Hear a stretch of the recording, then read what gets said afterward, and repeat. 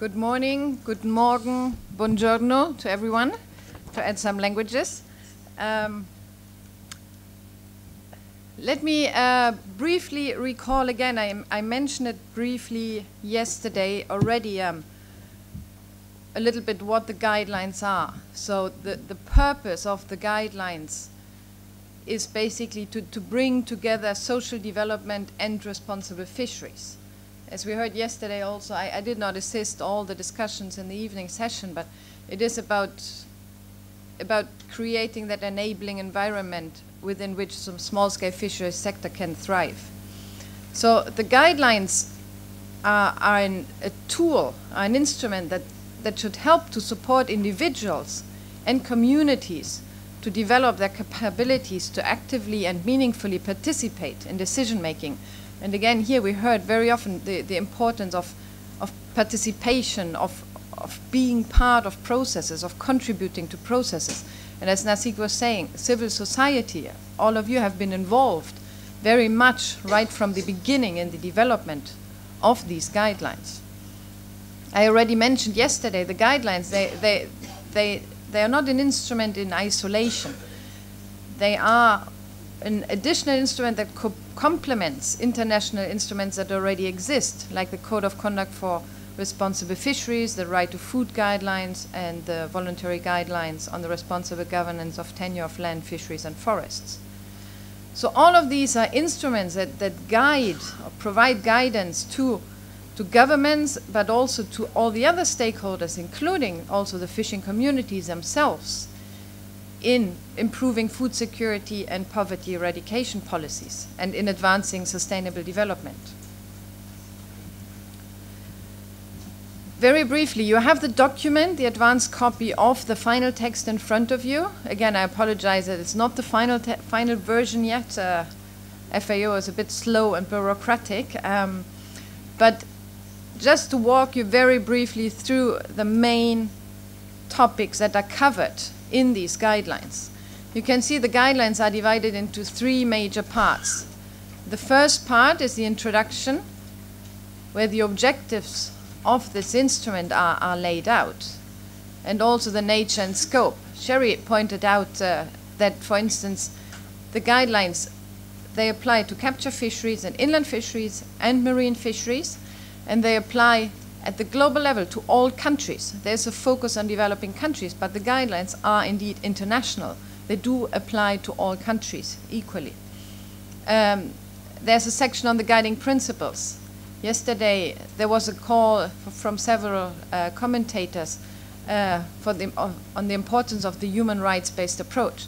So all these principles are enshrined in this introductory section of the guidelines. And then there is a chapter on the relationship with other international instruments. Again, the Code of Conduct, the whole international framework that promotes a global framework for fisheries development and for human rights. The thematic core part of the guidelines is in part 2, the section that is headed as responsible fisheries and sustainable development. In this core thematic section, we have a number of chapters that deal with thematic issues. The first one being the governance of tenure and small-scale fisheries and resource management, because that obviously remains very much at the core for the sector. Everything that is related to user rights, to access rights, to management processes, different forms of management at decentralized levels. This is very much promoted in these guidelines. But as I said yesterday, the guidelines also go beyond these traditional fisheries issues by having dedicated chapters on social development, on employment, on value chain, post-harvest and trade, gender equality, and also disaster risk and climate change.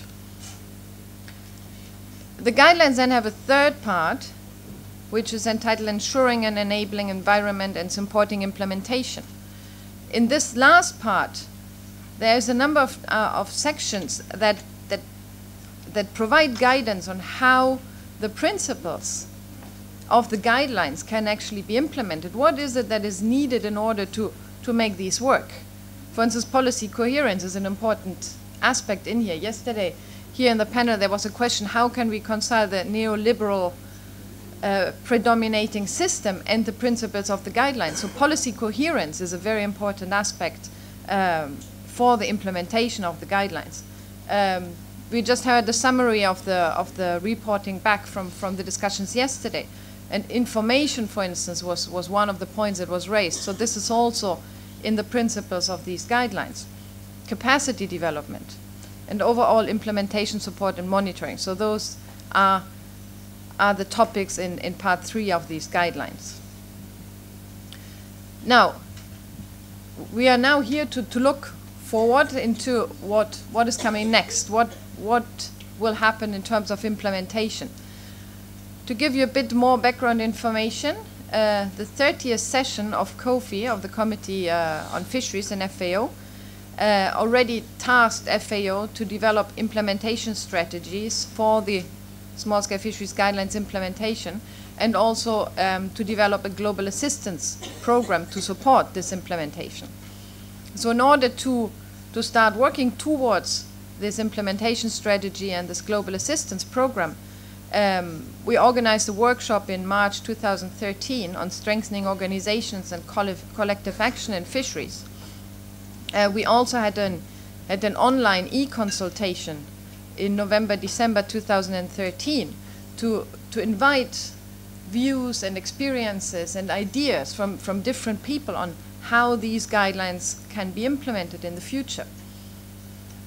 We also had the opportunity at the first regional symposium of sustainable small-scale fisheries in the Mediterranean and the Black Sea to have a special session in that event to discuss the implementation of the guidelines and again gather ideas on how to move towards implementation.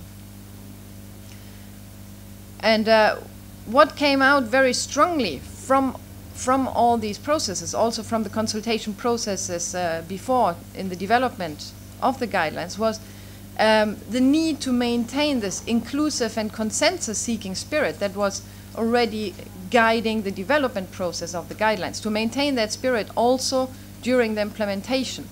So partnership, participation remain key principles that also need to be maintained in the implementation. It was also very clear that for the implementation it will be very important that it's anchored at the national, at the local level, because that is where the change will happen. But that all of that is anchored also to a regional and international framework. So one of the aims of the strategic approach in the implementation will be to mainstream the small-scale fisheries guidelines in different policies and strategies and in actions at all different levels, at the national level, at the regional level, and at the international level. So the role for FAO in this will be to advocate, to lobby, to promote this inclusion of the small-scale fisheries guidelines and perspectives and needs, also in broader development discussions, for instance, food security or ocean management, because those are the areas where FAO has a mandate to operate in. And then FAO will also contribute to further promote the collaboration between the implementation of the small-scale fisheries guidelines and the implementation of other international instruments, like the tenure guidelines and the right to food guidelines, to strengthen these instruments. So what I would like to introduce to you briefly today is a global assistance program in support of the implementation of the guidelines. This was a proposal that was made to the Committee on Fisheries in June, and it was welcomed by all the participants in that COFI meeting. So this global assistance program to support the implementation of the guidelines would be based on 4 main pillars. One would be the raising awareness, another one strengthening the science and policy interface, and another one empowering stakeholders. I'm going to go into more detail into all of these. And all of this would be then supported by another component that is dealing with the program management, the collaboration, and the monitoring of the implementation of this program and the guidelines. So let me give you a bit more detail on this very first component that has been proposed for this global assistance program, which is dealing with raising awareness. knowledge products and outreach. It's very clear that the small-scale fisheries guidelines can only be implemented if everyone is aware of them, knows their contents, knows their existence, and understands them. So this is the very first step. And again, yesterday there was a call, for instance, for a simplified version. We need different language versions. So all of that is key to move on with the implementation, to make sure that this instrument does not remain just a piece of paper, but that we can actually use it for change on the ground. So in this context, it's very important for FAO to maintain and even further develop the engagement with partners to influence policies and funding priorities. So a whole range of different partners will play a major role in these awareness-raising efforts.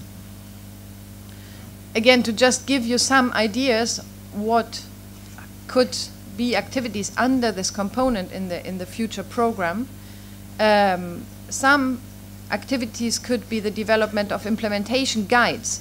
So how do we translate the thematic sections? How do we deal with these different topics that are addressed in the guidelines on the ground? How can we turn them into action? Practical examples, strategies, guidance on how to do that. As I mentioned before, the translation of the guidelines into local languages, but also the publication of the contents of the guidelines in other forms. We don't necessarily only have to provide the text. Illiteracy in fishing communities was mentioned yesterday. So we need to find other ways to communicate about these guidelines and the content of these guidelines. We can think about, for instance, community radios. We can think about different forms of disseminating and discussing the content of these guidelines and how they can be implemented with different target groups. The same, there's a lot of development in social media, so we need to use all of these new forms of communication to raise awareness. And of course, different events, conferences, all of those events need to be used to promote the knowledge about the guidelines. So the output of this first component of the Global Assistance Program was to create awareness and understanding of the small-scale fisheries guidelines among different stakeholders. And this is really at the heart of then working towards the implementation. The second component of the Global Assistance Program that has been proposed is called Strengthening the Science Policy Interface. Again, in the summary that we heard this morning, there was a comment that science often is focusing on biological, natural science.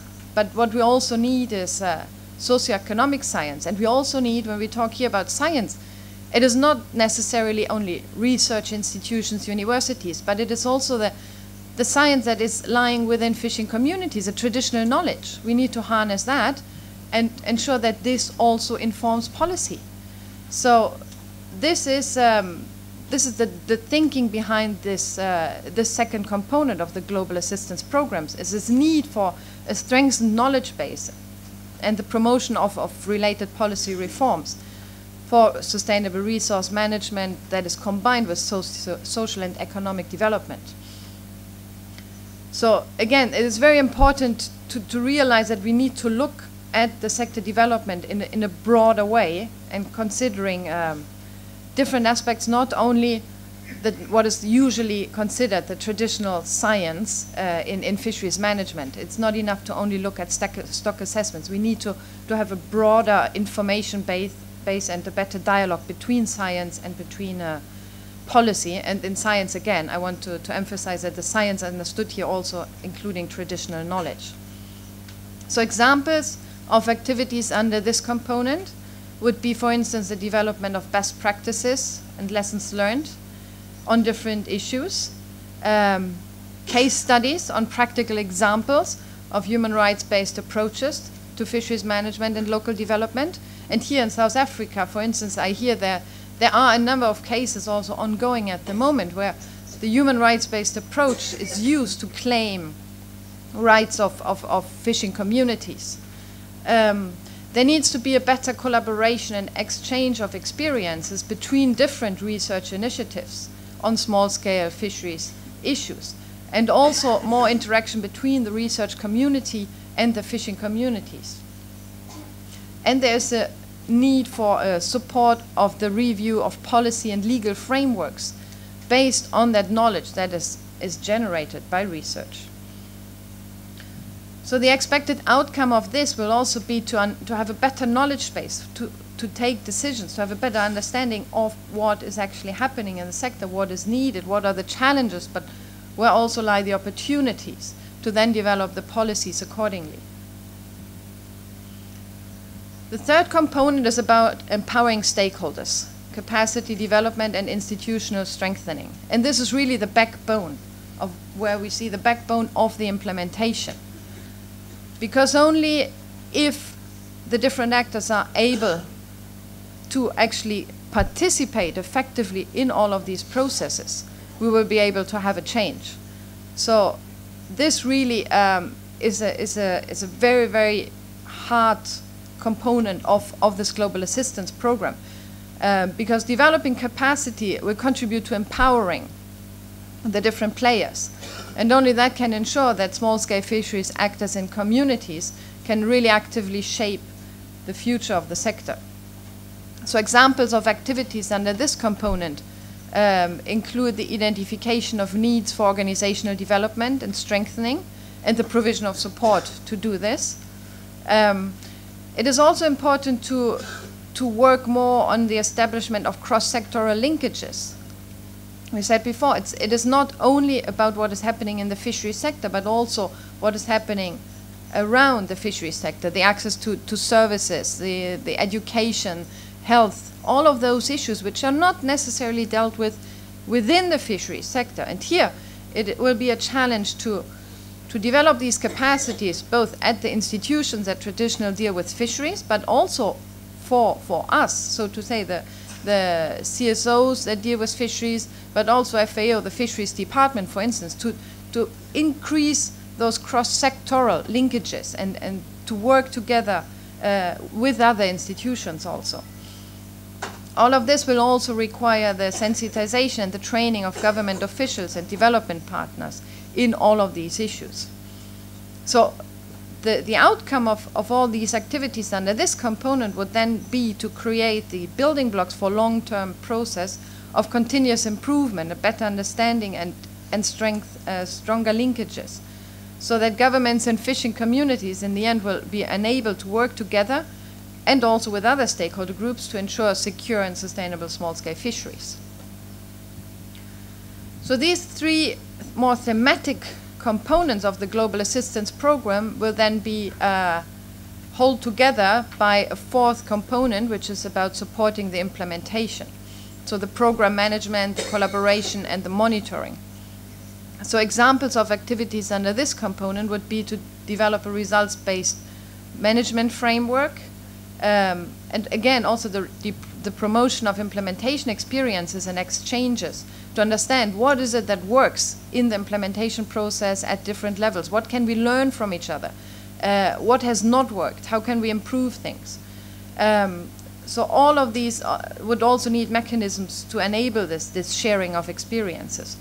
And it's important also to have a monitoring system in place to understand how we are moving forward, to have a way to be accountable, to demonstrate that these guidelines are more than just a piece of paper, that they are really helping to achieve change. So the expected outcomes for this would be to have a transparent and efficient program management system, a better collaboration, and a virtuous circle of events that is generated ultimately through this. A little bit on the proposed implementation modalities for this global assistance program. It is foreseen to have a program secretariat that will be hosted in FAO that will plan and oversee the activities, always in close collaboration with partners. As I said before, the entire implementation strategy is based on the continuation and strengthening of partnerships. So the next important issue for the program secretariat is to encourage and facilitate these partnerships and support the preparation of project proposals. All of this will then be supported by a program steering committee, which will provide guidance to the program secretariat And this program steering committee will consist of representatives from different stakeholder groups. All of this, of course, will need dedicated staff and funding in FAO, and we will need to have discussions on how to design this program steering committee. Just a little bit more still on monitoring, which will be also an important task for the program secretariat with support from the program steering committee. So the monitoring will also take place again in the committee on fisheries. So every 2 years when this committee meets, there will be a discussion on how the guidelines have been implemented at national and regional level.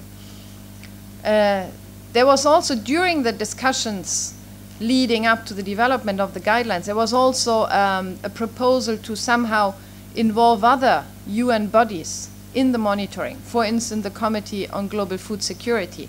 So this discussion still needs to be explored a bit further. We need to see, can we bring in other bodies to increase accountability to ensure that the monitoring process of the guidelines is thorough. Briefly on the next steps. So one step towards the implementation is actually this meeting, because we're going to have discussions later on where we see your views. What is it that is needed? What can we do? So this will be part of the implementation process already.